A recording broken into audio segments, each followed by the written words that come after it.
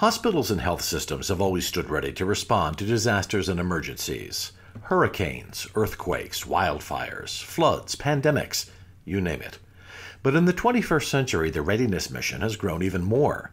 Today's threats include new, highly pathogenic strains of disease, cyber attacks on health systems, and chemical, biological, radiological, or nuclear weapons that could be used by terrorists or nation-states. It's increasingly clear that neither private sector hospitals nor the federal government can prepare for every scenario by themselves.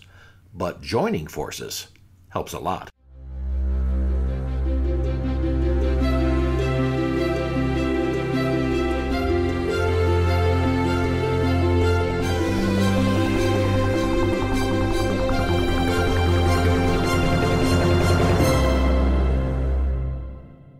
Welcome to Advancing Health, a podcast from the American Hospital Association.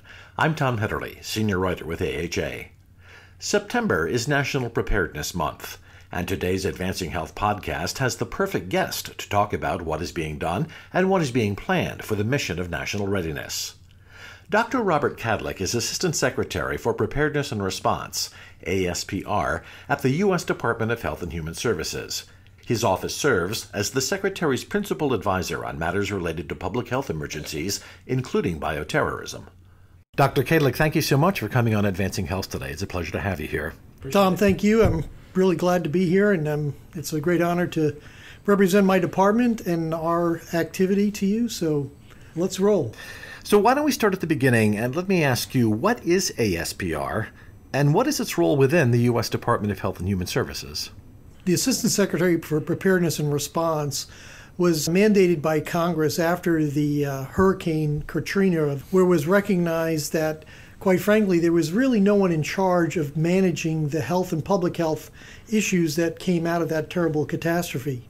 And so Congress passed in 2006 the Pandemic All Hazards Preparedness Act, affectionately known as PAPA, to basically mandate that HHS fulfill its obligations under the National Response Framework, which is how our government, or federal government, responds to support state, local, tribal, and territorial officials in the event of a declared emergency.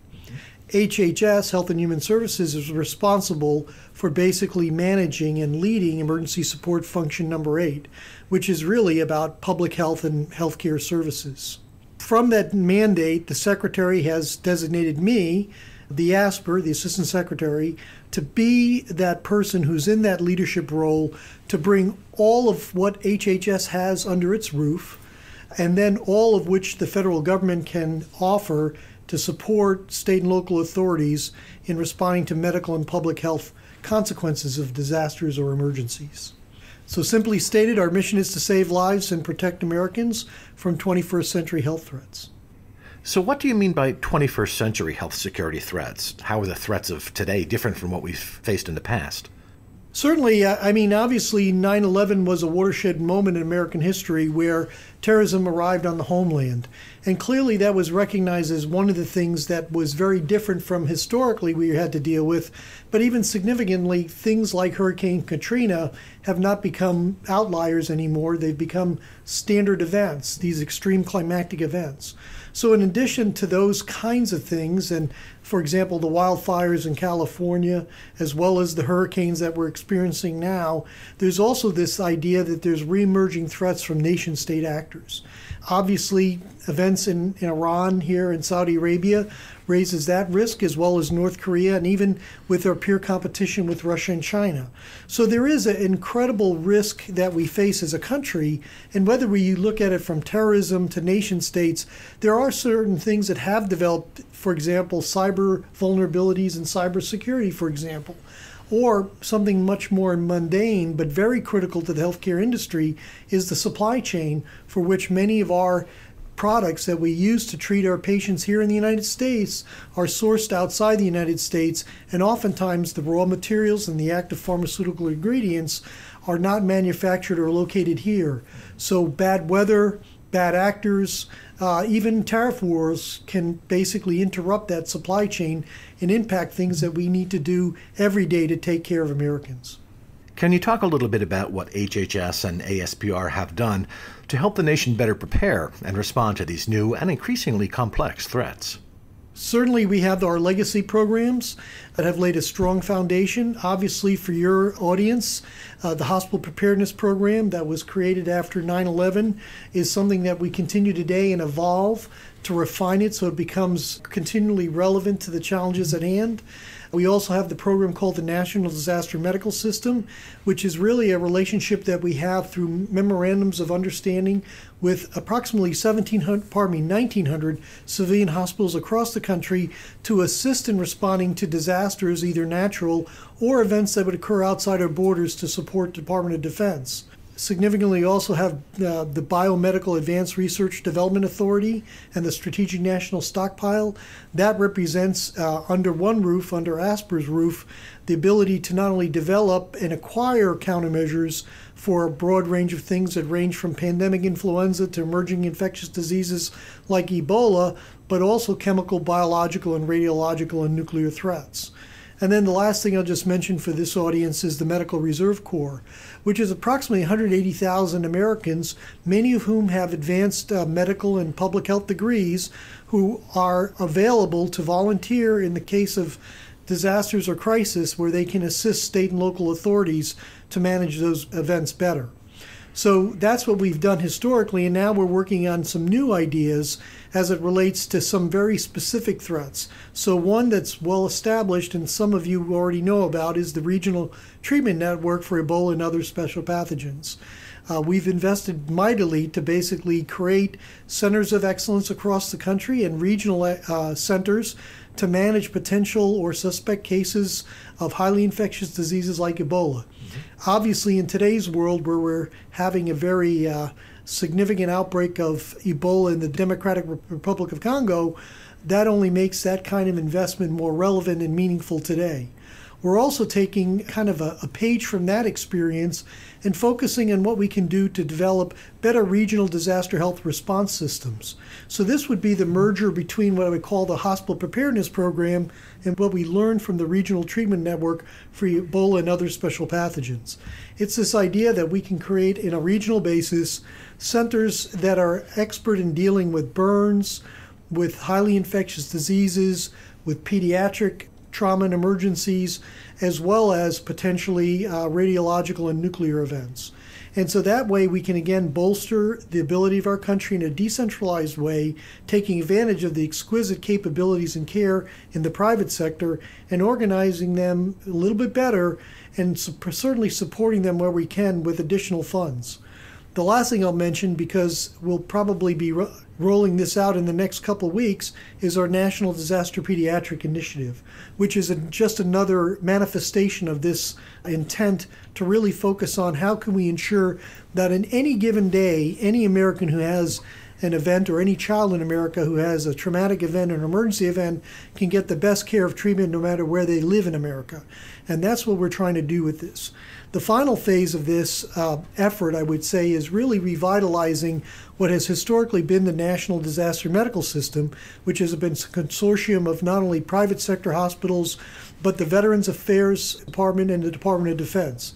And how can we basically ensure that if there were to be some kind of catastrophic event from an earthquake or terrible wildfires or even a nation-state event or terrorist event, that there's enough expertise regionally to basically manage the potential trauma, burns, infectious diseases, as well as critical care that may be caused by that. And so that's kind of in a very short synopsis all the things we're trying to do, and it is a lot. So what are some of the biggest barriers to making sure the healthcare system is ready? Well, it's not a barrier, what I'd say, it's just the reality. The principal capabilities in our healthcare system don't reside at the federal level or under our control. They really reside in the private and public sector. And it's really about not creating barriers, but overcoming the communication issues and basically addressing how can we be better partners with the private sector to advance this cause and building that public-private partnership to ensure that the healthcare system will always be there to meet the needs of the public. And this requires, in some ways, a better investment from our part, but also a complementary private sector commitment for readiness on the part of the healthcare system. Can you describe some specific efforts underway to help develop a public-private partnership and what the challenges are in getting hospitals to be more involved in this effort? I think probably the most important thing that we as the federal government can do is learn more from the private sector. So we've been holding a number of sessions at the National Academy of Sciences where we've enlisted the involvement of some representatives of the private healthcare sector to basically come and talk to us and tell us what does it mean to be a private healthcare sector in today's world, given all the pressures that you face or your community faces in terms of the costs of healthcare, trying to minimize those costs, the regulations that you have to live with, and quite frankly, the competition that exists within the healthcare system today. So we've been trying to understand better what are the motivators and the incentives that exist in the healthcare system today, and what would be things that would matter to the healthcare system to be more part of the conversation. How do we become more ready? It is our belief that there are some things we've already done, some things we've done with CMS, some things that we've done with the national academies, but quite frankly, there is no silver bullet to fix this. We are trying to turn an aircraft carrier around, and we need to be strategic, patient, and most importantly is listen to the healthcare community to understand what could work and what will work together, working with us, to basically achieve what I think are mutual goals for better preparedness. Let's drill down a little bit deeper on the whole subject of public-private partnerships for a minute, specifically talking about the role of insurers. Should the main public insurers, and I mean Medicaid and Medicare, as well as private sector insurers, should they be committing to coverage and payment policies that encourage healthcare systems to invest in their readiness? I think the thing is we believe that in the end point will be something that would be very helpful, because if we look at other parts of the healthcare system and looking at the quality of care and value that is often used in the context of other sectors of our everyday routine healthcare, they're very relevant to emergency healthcare. And quite frankly, there are new initiatives in our innovation part of CMS that are looking at that in terms of how EMS, emergency medical services, could be used in a more proactive way to avoid patients being brought to hospitals, to be treated in their communities and basically get care, and how we can do that. That's an experiment, a pilot that is beginning. And so I think that's an area that we believe is an area that we need to advance, and quite frankly could be an area that we could include under the everyday considerations of better care and more value for care if we were to use it in the case of emergencies. What is your sense of where healthcare executives are right now? Are they open to increasing their readiness posture? Well, it's interesting in the conversations that we've had both in the settings of the national academies and individually, what we're finding is that, as you can imagine, with any kind of activity, business or otherwise, you always worry about continuity of operations. And so we know that for hospitals and healthcare systems, they're very concerned about that as it would relate to potentially natural events like hurricanes. And that's where we've probably had the most experience, unfortunately, but also learned a lot that many healthcare systems that are operating in these areas that are prone to climatic events are adjusting their practices to address what could be impacts of extreme climatic events, as well as other events that could potentially impact their ability to provide not only services to their communities, but also maintain the continuity of their operations and, quite frankly, their business side of the house. So we believe that there's an opportunity to advance this. We know that the 2017 CMS Emergency Preparedness Rule kind of began that dialogue for which executives could kind of work with us and talk with us about this, that requires adequate planning for both natural and man-made events, and that there's a requirement for coordinating with federal, state, tribal, and regional and local emergency preparedness systems. So we believe that's the opening around here. As with anything, this is going to be something that we're going to learn together, work together, and accomplish together to do this. Really, we believe that in the situation of community and population health requires prevention and efficient management for chronic diseases, but also means that they need to be ready to meet the needs of the public when the unexpected happens.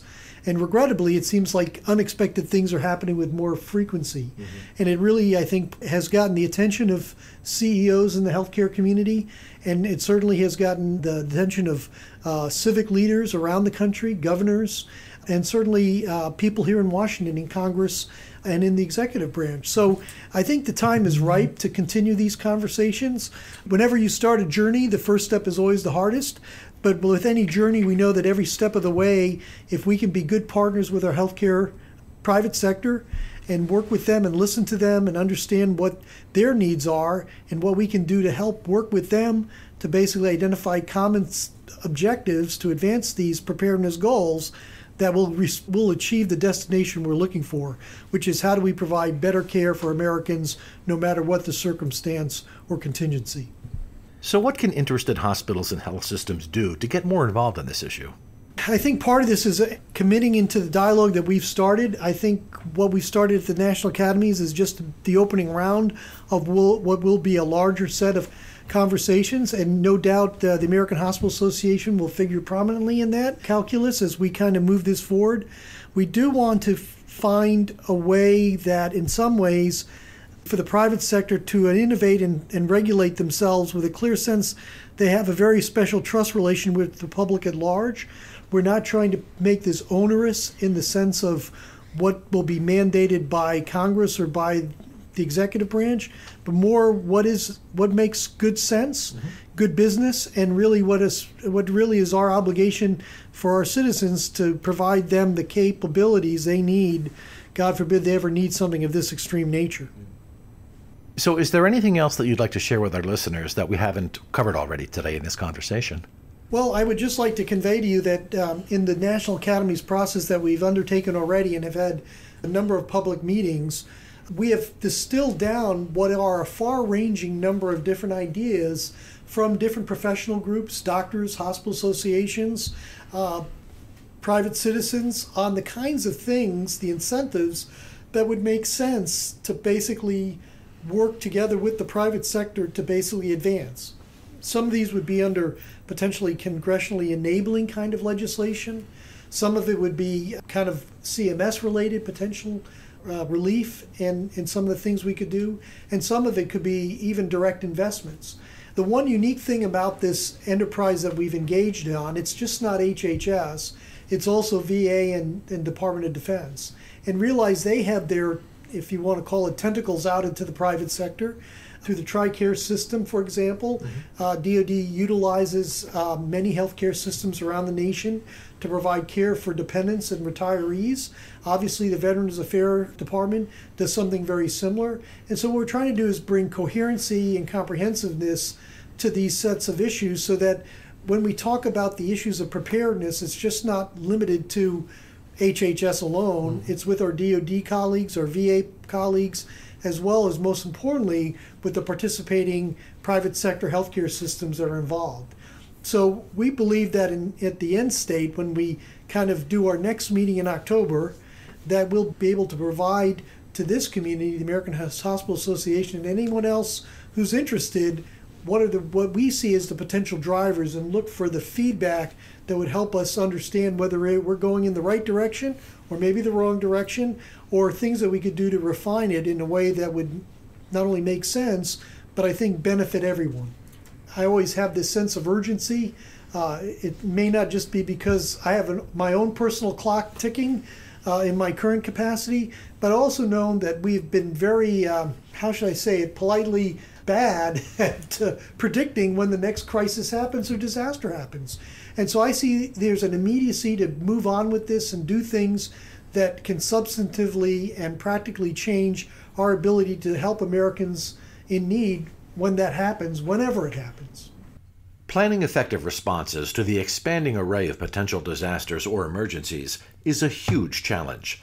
Dr. Kadlec believes that by working in tandem and coordinating closely, hospitals and health systems and the federal government are up to the task. This has been Advancing Health, a podcast from the American Hospital Association. Thanks for listening.